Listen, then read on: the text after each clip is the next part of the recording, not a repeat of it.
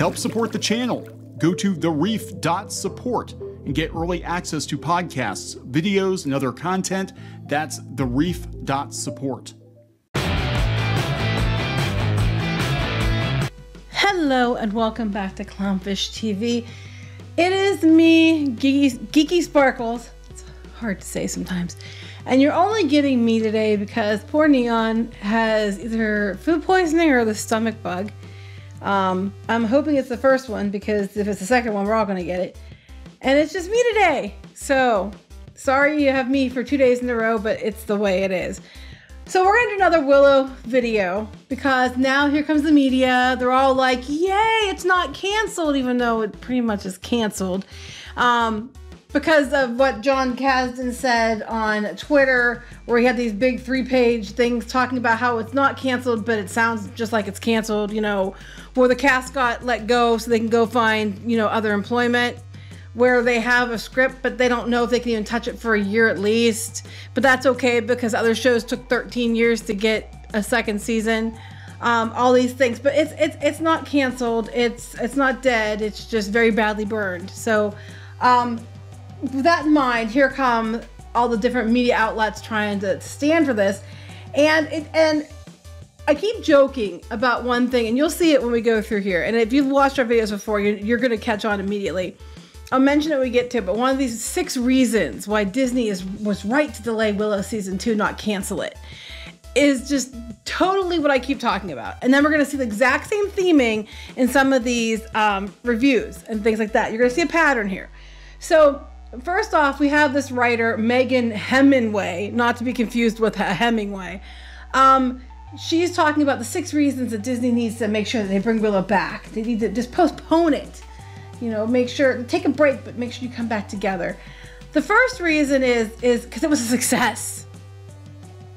I don't know by what standards they're going by, but according to Megan here, Willow was a success. Now, when they talk about why it's a success, they talk about different aggregators. According to several aggregators, including Just Watch and Whip Media TV Time. There are lots of aggregators out there. I'm sure depending on who you look at, you can find the numbers you want to go with. They don't give examples of numbers. They said Willow spent 7 weeks in the top 10 most streamed series across one of these allegedly. Meanwhile, if you go look out here, you know, I wouldn't look, what were the numbers? Was it popular? Well, Disney Plus doesn't provide viewing data. Willow didn't break into the Nielsen top 10. So again, it depends on where you go, because it sounds to me like Megan here went and found these really random ones that count specific things on a Friday at 7 p.m. to go with as her, oh, it was in the top 10. 7 weeks, according to one of these, but it's not even the top 10 at all, according to other ones. So, you know, that's a he said, she said type situation there.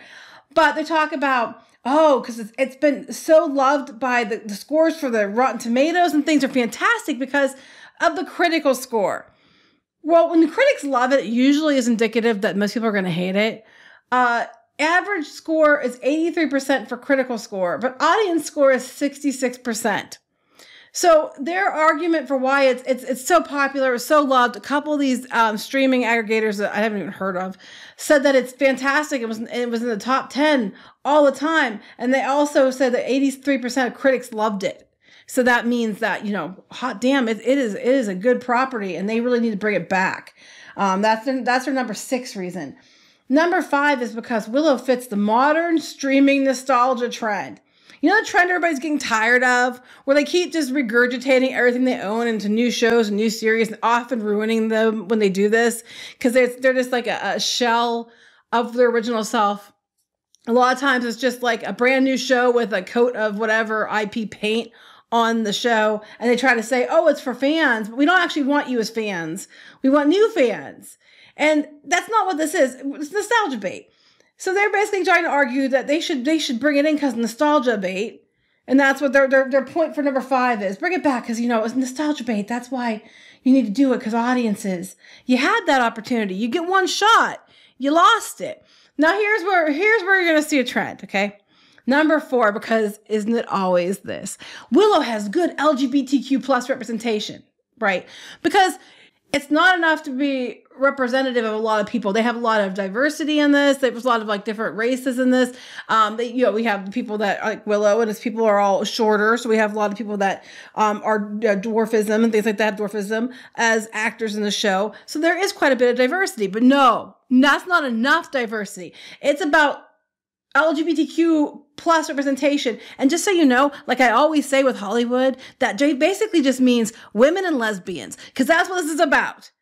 Megan's happy because it has good representation for women and lesbians. But what about representation? The fact that it's representative of a lot of other different groups. Okay, so you can just say it has a lot of good representation. But I love this. I love this too. A major detail of Willow that definitely kept fans invested was the addition of an LGBTQ plus romance. Shippers. It is the shippers. This Megan is probably a shipper. Other Disney and Lucasfilm properties have included this, but Willow is one of the first to totally be explicit about their queer characters. You know, because it's really sad that there's not enough representation. They talk about that here. The relationship is a sweet addition to the show, but more importantly, offers some much needed representation. What show doesn't have the representation in it now? Please tell me, because you keep acting like it's this, like they're so excluded and everything. But every time you turn around, they're shoving it into everything, even when it doesn't fit. Like, I have no problem with representation if it's organic. But right now, we know that's not the case here, because you keep running with it as a reason why we're going to hide behind the lesbian and women's shield. You know, you keep seeing all these different shows, and every one of them, it's like, oh, representation. Okay, Lightyear, representation, lesbians.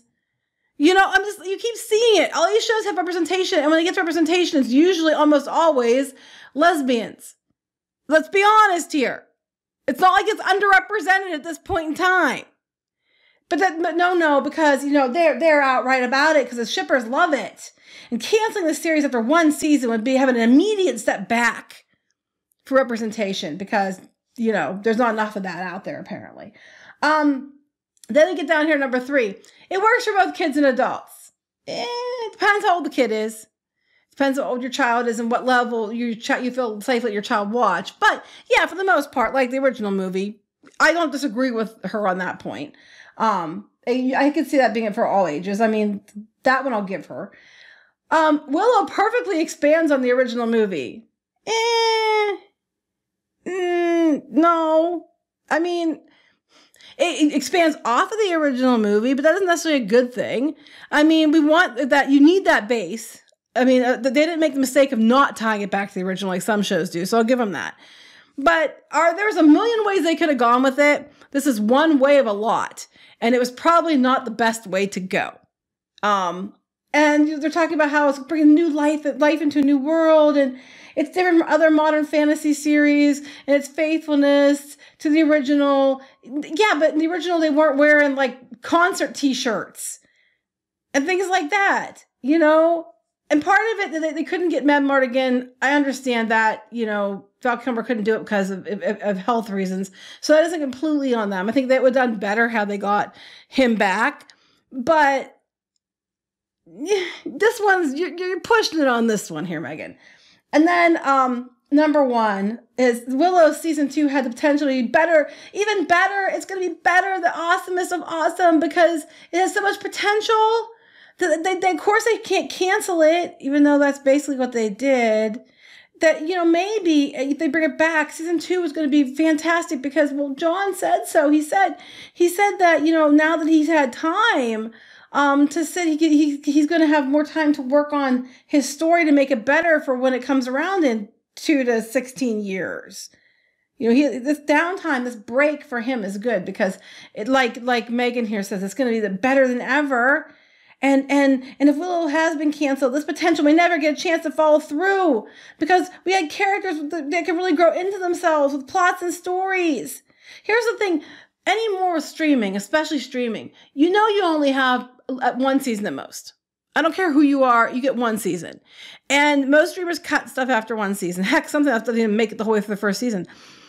You try to give it a self-contained story in one season. If you're lucky, you get more, but you don't always get that. So, I mean, plus the show's creators could use fans, critics, and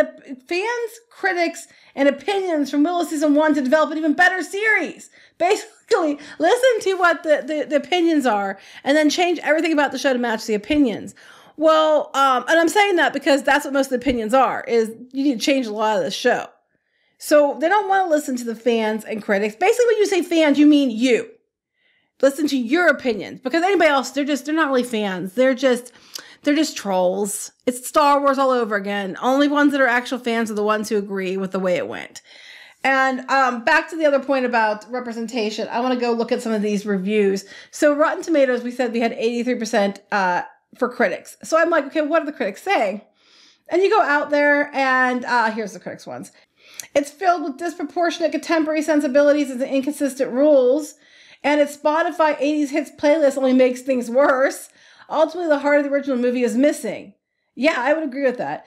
Sustained interest, however, will be stymied by a cast of largely bland new characters and, more pressing still, a dearth of sweeping excitement.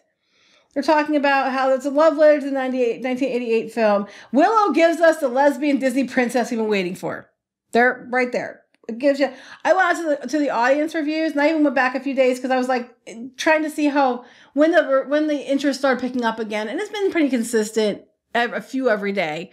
There's a lot of people like lazy scripts, lazy costume design. It would be better as an episode of the OC versus a medieval fantasy series. This person had more fun with it than the Rings of Power or House of the Dragon. Well, that's not a very high bar. I mean, Rings of Power more so. I mean, is a low bar.